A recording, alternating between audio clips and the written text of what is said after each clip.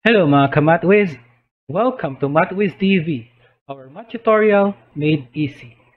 For today's video, we're gonna discuss arithmetic sequence. But before that, let us define what is arithmetic sequence. When we say arithmetic sequence, it is a sequence where each succeeding term is obtained by adding a fixed number. The fixed number is called the common difference, which is denoted as D. So the formula that we are going to use in finding the arithmetic sequence is A sub n is equals to A sub 1 plus the quantity n minus 1 multiplied to D, wherein our A sub n is the n term, or the term that we are gonna find. A sub 1 is the first term. N is the number of terms in the sequence, and D is the common difference. Let us have here example. How are we gonna identify if it is arithmetic sequence or not? First, what we will do is to check their difference. The difference of the succeeding terms. Say for example, 2 and 4. What is the difference of 2 and 4? If you're gonna subtract 2 to our 4, the answer is equals to 2. Next term, 4 and 6. 6 minus 4 is equals to 2. And then the next succeeding term, 6 and 8. 8 minus 6 is equals to 2. And then next, 8 and 10. If you're gonna subtract 8 from 10, the answer is 2.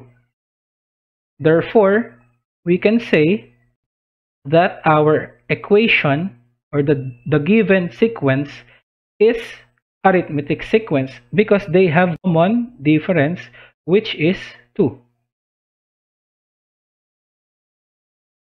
Next, how about number 2? Let us identify if this one is arithmetic sequence or not by again getting the difference of the succeeding terms. Say for example, 9 and 6. If you're gonna subtract 9 from 6, the answer is negative 3. Next, 6 and 3. 3 minus 6 is equals to negative 3. And then, 3 and 0, we need to subtract 3 from 0. Therefore, the answer is negative 3. And then, we subtract 0 from negative 3. The answer is negative 3. Can we say that this one is arithmetic sequence? Yes, because they have common difference, which is negative 3. Therefore, we can say that this one is arithmetic sequence. Let us have another example. Now we are gonna identify if the given sequence is an arithmetic sequence or not by getting the succeeding difference, the difference of the succeeding terms. So what we will do is to subtract 6 minus 2, which is equals to 4. 18 minus 6, which is equals to 12. And then 54 minus 18, which is equals to 36. Do we have common difference? As we can see, we have 4, 12, and 36. Do we have common difference? There is no common difference. Therefore, we can say that this is not an arithmetic sequence. Now let us proceed with identifying the nth term of arithmetic sequence. So as we can see, the question here is to determine the 10th term in the sequence 4, 6, 8, and 10, and so on and so forth. So what we will do is to take a look at the formula and to identify the value of A sub n, A sub 1, n, and d. Okay, so A sub n is equal to A sub 1 plus the quantity of n minus 1 multiplied to our d. Now, let us identify the variable.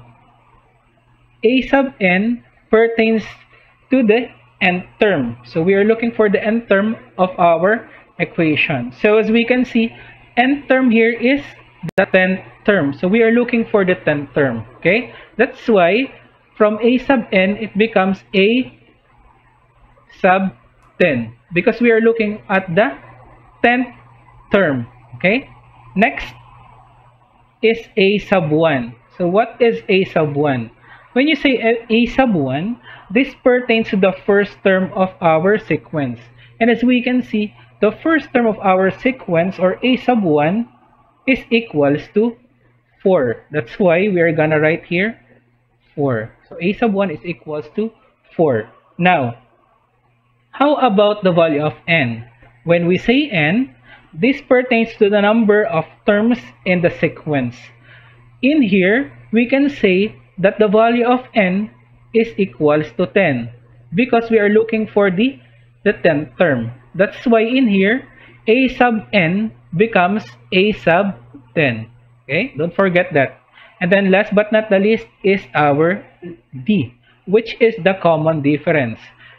So just like I've discussed earlier, our common difference is the difference of the succeeding terms. Say for example, in here, we're gonna get the succeeding terms, or difference of the succeeding terms, which is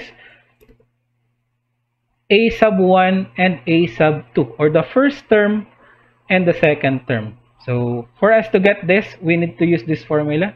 A sub 2, or the second term, minus a sub 1, or the first term. So as we can see, a sub 2 is equals to 6. Therefore, we write 6. And then, minus a sub 1, which is equals to 4. If you're gonna subtract 6 and 4, the answer is equals to 2. Therefore, the value of d, or the common difference, is equals to 2. Now, since we have all the values, what we will do is to substitute it on our formula. So, a sub 10, from a sub n, it becomes a sub 10, is equals to a sub 1, which is equals to 4, plus the quantity n, which is 10, minus 1 times d, or times 2. And then, we are gonna solve it now. So, in here, we already solved the value, or the important variable, which is a sub n, becomes a sub 10. A sub 1 becomes 4. N becomes 10. And then 1 is constant. And then d is equal to 2. Now, remember the PEMDAS rule, okay? PEMDAS.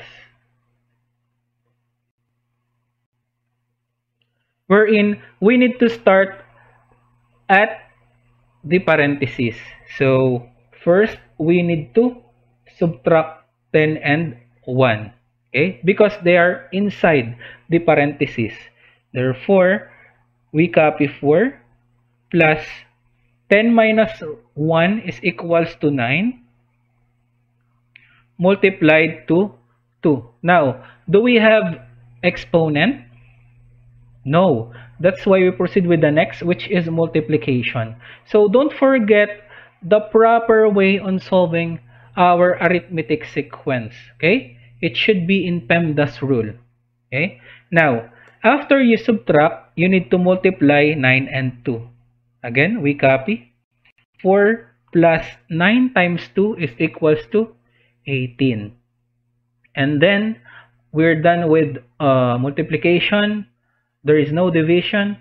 There is an addition. Therefore, we add 4 plus 18 is equals to 22. Therefore, our a sub 10, or the 10th term, is equals to 22. Okay. Now, let us have another example. Determine the 16th term in the sequence 3, 6, 9, and so on. So we need to find the 16th term. But first, we need to find the value of the important variable, which is a sub n, a sub 1, the value of n, and the value of our d. Okay, so a sub n, if you're gonna read, it becomes a sub 16 because we are looking for the 16th term. Okay, so this becomes a sub 16. Then a sub 1. When you say a sub 1, this pertains to the first term. Therefore, the first term here is 3, or a sub 1.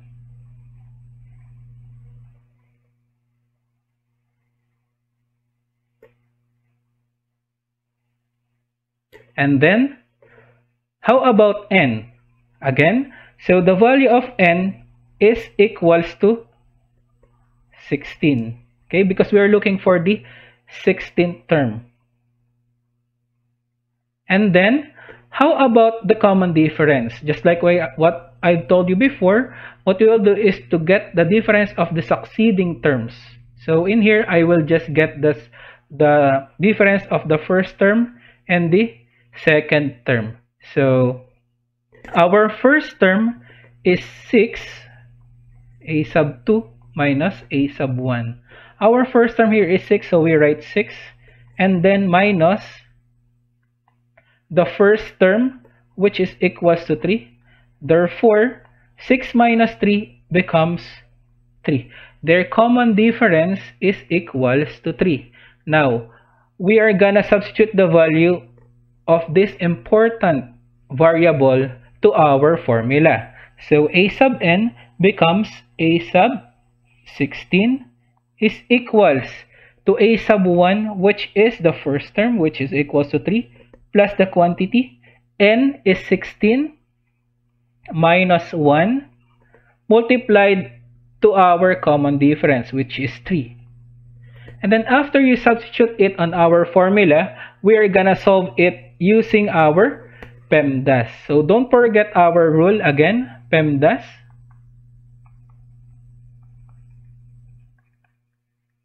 Okay, so let's start in solving this one from our parentheses.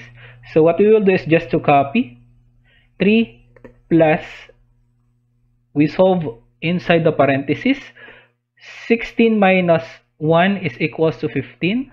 Don't forget to enclose it in a parenthesis, and then multiplied it by 3.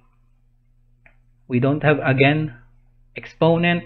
We try to solve multiplication. Is equals to 3 plus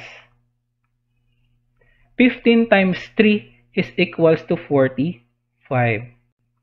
And then since we're done with multiplication, we look for a division, which is, I think there is no division. That's why we proceed with the next, which is addition. So 3 plus 45 is equals to 48. Therefore, our a sub 16 is equals to 48.